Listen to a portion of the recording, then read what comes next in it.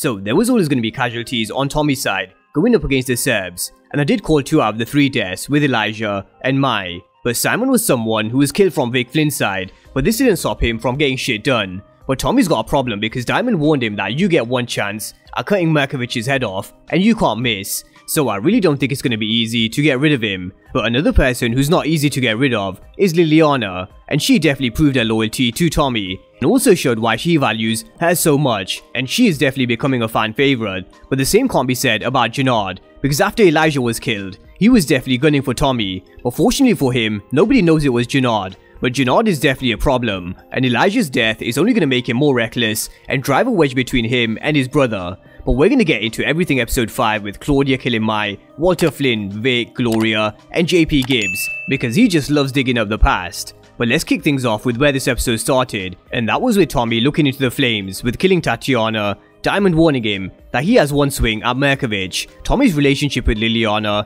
and Walter Flynn warning him not to drag Vic down into his world, all of which is what we saw play out in episode 5. But not only is he getting involved in Vic's world, he's now getting into a partnership with Claudia, after she gave Tommy a taste of this new drug that she has Dahlia cooking, and Tommy wanted in because this was something he never had before, a new high. And he had Lilliana try and break this product down, but even she couldn't figure out how this was chemically made. But this is one of many reasons why Tommy likes having Lilliana on his side. She is multi-talented, and although they're not quite partners, he sees the value Lilliana brings. And interestingly, she's the only part of Tommy's past life in New York, in Chicago, and someone who Ghost kept alive, so we're watching him protect her just like Ghost did, telling her to stay low and not leave his place. But sticking with the Serb story, we finally get introduced to Markovic with a killer entrance, someone who doesn't take shit even from his own people, and we all knew it wouldn't be as easy to kill Markovic because Milan and Jason Mičić, they were the same, but the Serbs had numbers, and they never rolled together because they rolled in packs of 6, so if they go down or get caught, only a few of them go down.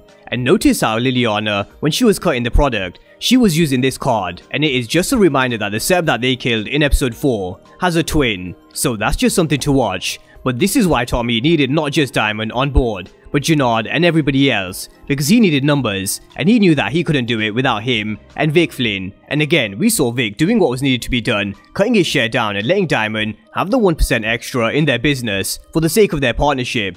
But that 1% would definitely add up in the long run. So where we saw Jenard earlier on telling us that he was hurt by Diamond moving with Tommy because he didn't put in 15 years in the CBI, learning the game, evolving, and holding things down, to then eventually being casted aside and disrespected, we actually saw Diamond talking to Jenard on the same level and bringing him in on the plan and telling him that it's not about Tommy or Vic, it was always about the CBI and getting what was theirs, and that was a seat at the table, not just being on the streets shouting for them. And Jenard's a numbers man, and he knew what that extra 1% gives them. It gives them money and then power, and then also comes respect. But this is something that needs to be earned. So Jenard was down, and then we saw Vic Flynn doing the same when it came to Simon. So now Tommy assembled his team with Diamond, Vic Flynn, Jenard, Simon, Elijah, and the rest of the CBI. But before we get to them attacking the Serbs, Tommy was also making an interception with Mai's product after he struck a deal with Claude Flynn on a 60-40 in Tommy's favor. And that's because the conversation that Claude had with Mai,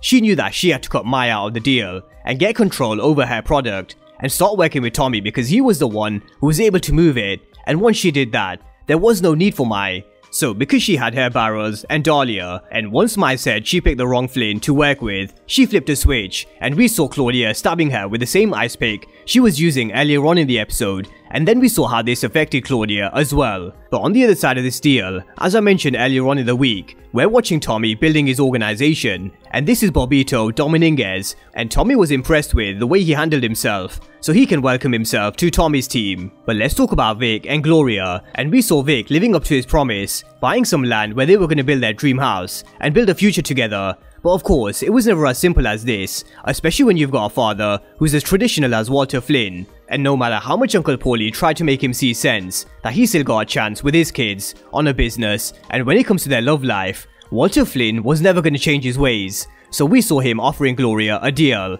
and things with Vic Flynn for good, and her debt with the Flynn family is paid, which of course didn't go down well with Vic, and he warned Walter Flynn, don't be so sure that he'd choose him, if he made him choose between him and Gloria. So with this internal conflict brewing between the family, Claude thought she'd step in and try and get shit done herself, even though she said she likes Gloria in episode 2. She did try and sweeten the deal with a land worth $2.5 million, something which Gloria is definitely considering. But she also showed us she's someone who's not scared of the Flynns, so I really wouldn't be surprised to see her ripping this up either.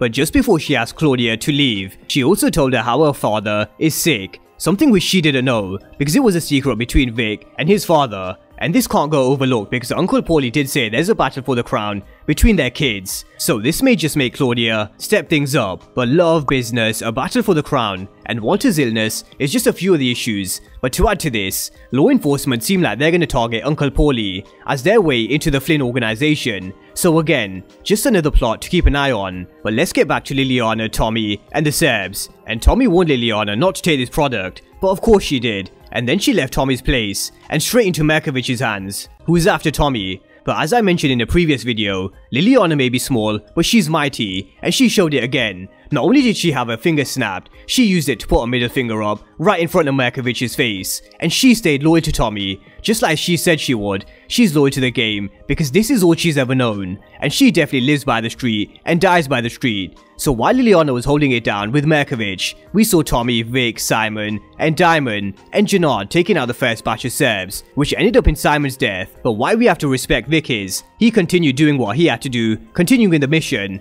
and even saving one of the CBI guys. And he is someone who I think has changed a lot of opinions compared to the very first episode of Power Book 4 Force. But this was a huge game-changing moment, and that was Elijah's death, because although Jenard was down with this plan, he just lost one of his most loyal soldiers that had been by his side for years. And I'm going to come back to this in just a moment, because the look that he gave to Tommy in this scene, you knew he blamed Tommy for Elijah's death. But after they were done here, Diamond and Vic said they did what they signed up to do, and Lilliana was on him. So we saw Tommy racing to save her, as well as watching Jenard watching Diamond with a gun in hand, and it's just a matter of what his next move was, because Elijah's death definitely hurt him, and as we all know, he's a hothead who tends to make emotional based decisions. And just look at the difference between him and Vic Flynn, because they were two who lost people in today's episode, but Vic showed maturity, whereas Jenard definitely didn't. So as Tommy got to Lilliana in time, he told Merkovich that in his world, he stands by his people, and he told him that maybe he should take him, not her. But this is where we saw Jenard rolling up and firing, and definitely trying to kill Tommy because of Elijah's death, but catching Lilliana with one which went straight through her, and she really is like a cat with 9 lives. Ghost saved her, now Tommy saved her. She also survived 2 Serbian kidnappings, and also a bullet through the shoulder, so it is safe to say that I do think she is someone who's going to be a mainstay on Power Book 4 Force by Tommy's side. But something definitely needs to be done about Jenard. He's acting too wild and crazy, and Elijah being killed is only going to make him come for Tommy again, and also go for Diamond's position as the head of the CBI. But he really doesn't know who he's fucking with Tommy, because Tommy really would cancel Christmas for Jenard. But if and when Tommy and Diamond find out, Diamond has a decision to make, because even he hesitated earlier on in the episode when Tommy said that he needed to bring Jenard on board, because he knows that his brother is hot-headed, and he wasn't down with Tommy in the first place. So this is just going to make the conflict between the two brothers even worse. But elsewhere in the episode, we saw JP digging up some more memories and the past, and again looking at photos of him and Tommy, and he may have found something that raises questions, but he's also on this Egan thing again. And at this point, I really do think it's only a matter of time before he tries to make contact,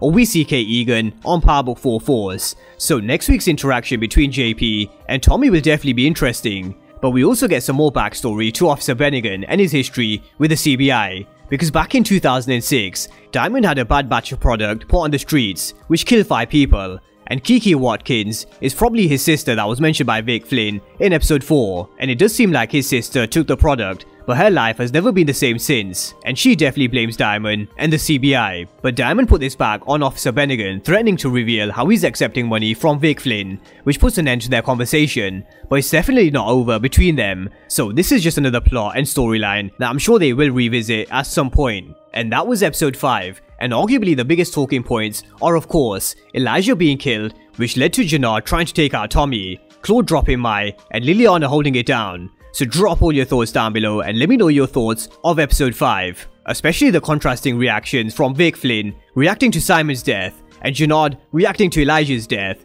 Drop all your thoughts down below and I will be back with my recap part 2 later on this evening as usual. So of course, if you're new to the channel, you haven't done so already, then remember to smash the subscribe button if you want to see everything Power Book 4 Force and Power Universe related.